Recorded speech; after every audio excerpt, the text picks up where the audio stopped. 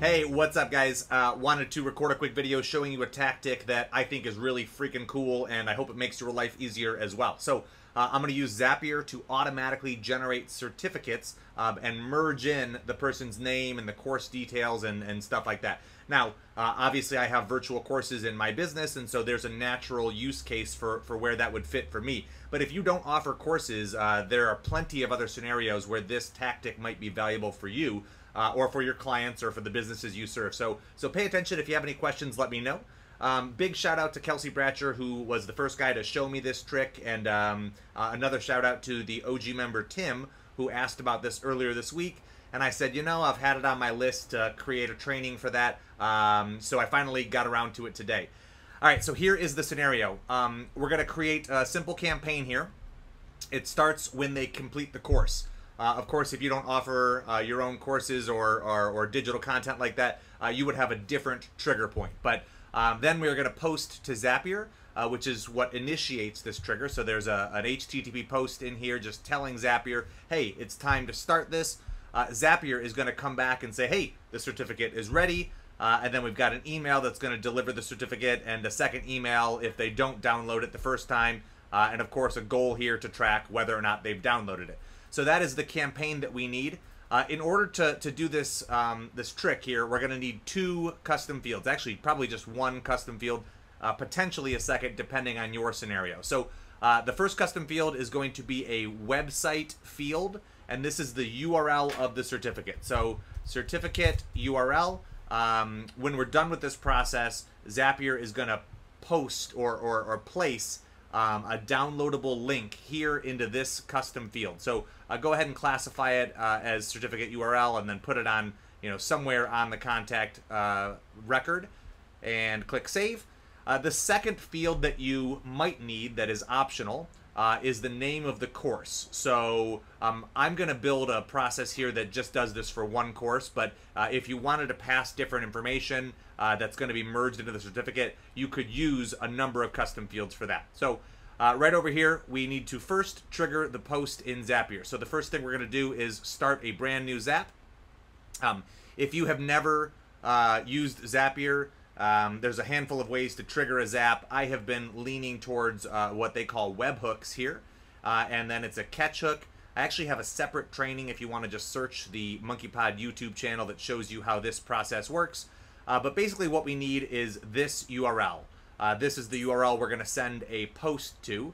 So we copy that, then we hop over here to the sequence with the HTTP post. Okay, once we're in here, we want to paste in the URL that we just copied from Zapier.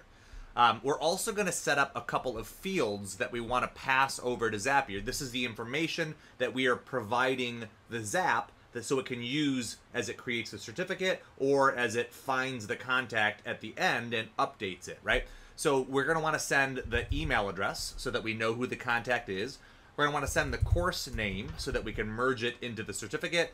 And then we're going to want to send the contact name as well. Now, before I put the merge values in, I'm actually going to do a test post using this right here to give Zapier some information that we will use to configure the rest of this process. So let's just use like some default information, admin@monkeypodmarketing.com. We can change the contact ID to 1. For the course name, we'll use CB Trilogy, and for the contact name, we'll use Greg Jenkins. Okay, so just some static information, just a one-time test to Zapier. So go ahead and click test, and then choose any of the users. The reason you choose a user is because it would merge their information in, but because we have static values, it doesn't matter which one we pick. Once you've done that and you see this green indicator down here below the Monkeypod logo, you can then switch these back for the merge variables that we're going to want long term. So let's do the ID and the email, and then we'll do first name and space last name. Now, I think I've made this clear, but if you are using this process for different courses, you could use a merge field for the course name as well. But in this scenario, I'm just going to create a process to create certificates just for the CB trilogy. So I'm just going to do it this way using a static value here, but that could be your second merge field. Once you've done all that, go ahead and set this as ready, and let's go back to the sequence. And then we can mark the sequence as ready, and now we can go back to our Zap. And we can click OK, I did this. It should receive information because we just posted to it. So hook A, Greg Jenkins, CB Trilogy, contact ID, and email address. Perfect. Okay, so step number 2 is going to be to create a slide using Google Slides. So over here in my Google Drive, you can see I have created a Google slide deck. I made this using Pixlr. It's a free photo editor. Obviously mine has a bunch of, design, but yours could be really, really simple. The key things you need to do is include the placeholder for what you want to merge in. So you can see I've got open bracket, squiggly bracket, name, squiggly bracket to close it, and then the same thing for the course. So name and course, and here's a trick for you. You're going to make these up. You can call those whatever you want. It's effectively merge fields. So Google Slides will let you just add a text widget here, and then you type in squiggly bracket, whatever you want, squiggly bracket. The reason that's important is because over here in Zapier, when we connect to Google Slides, you're going to create a presentation from template. If you don't have your Google Slides account connected, you're going to have to authenticate it, but that just takes a quick second. And then you're going to choose the template you want to copy. Okay, so here you can see title of the new presentation is shared, and then template presentation. So that is going to be the MP certificate test. That's the title of this presentation here. So the title of the new presentation is going to be MP certificate, but instead of test, I'm going to actually merge in the person's name, because eventually this will be stored to my Google Drive, and I want to make sure that I know that this certificate was tied to that particular person. You could set it to shared, yes or no. I don't think that's really important at this point. And then template presentation. You choose MP Cert Test, or whatever the name of your template was, and then it finds the names of the placeholders. So if you recall, I had name and course right there, and Zapier identified those and said, cool, what do you want us to put in place of those values? So for name, we want to put in the Greg Jenkins, which was originally sent over from this step in the post, or this step in the post. And then for the course name, again, that'll either be a variable that you're merging in, or in my case, it was just a static value here. So that happens to be CB Trilogy. And then you can click Continue, and it's saying, hey, cool, here's what we're going to do. You can send a test, and it should take just a quick second here, and it should return back some information once it has created a unique version of that slide using the information from the original hook. So down here you can see here's some details. So at the very bottom you should see 4 different export links. One of them is a PDF URL. So this actual URL, you can see at the end, it exports in the format of a PDF. So this is a Google Slides template, which is like Google's version of PowerPoint.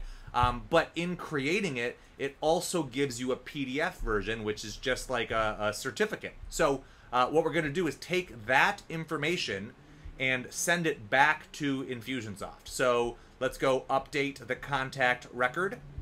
And this is why we needed the email address. We're going to hook into my Monkeypod Infusionsoft account. We're going to use the email from the original catch hook to make sure it finds the same contact.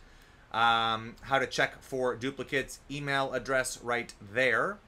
Okay, and then we do want the opt-in to be set to yes. That contact should be marketable, and we want to just make sure that we retain that.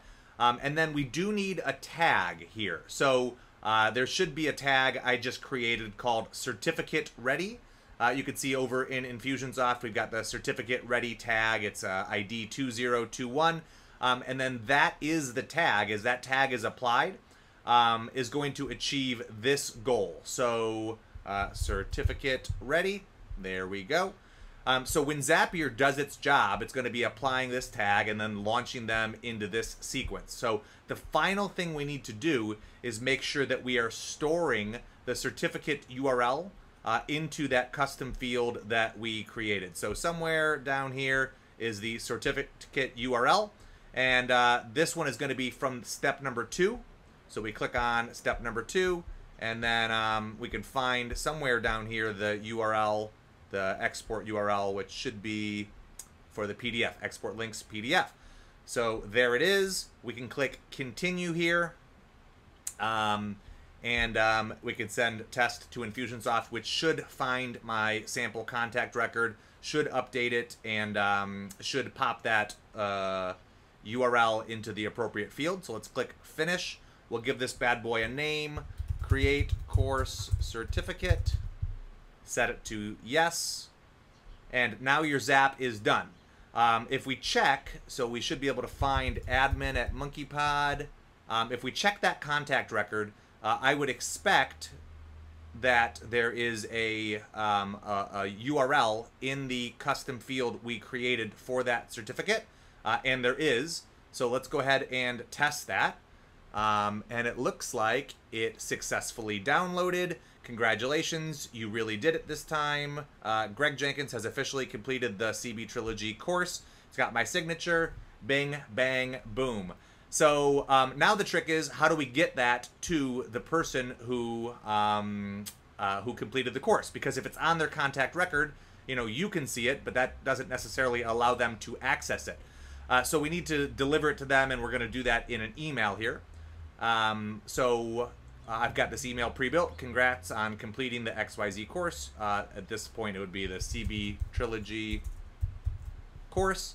You could download your certificate here. So I'm going to merge in the URL for this certificate URL, and then I'm actually going to cut it so we can put it behind the text here. So in this URL field, we'll put the merge value, click insert, and that's it.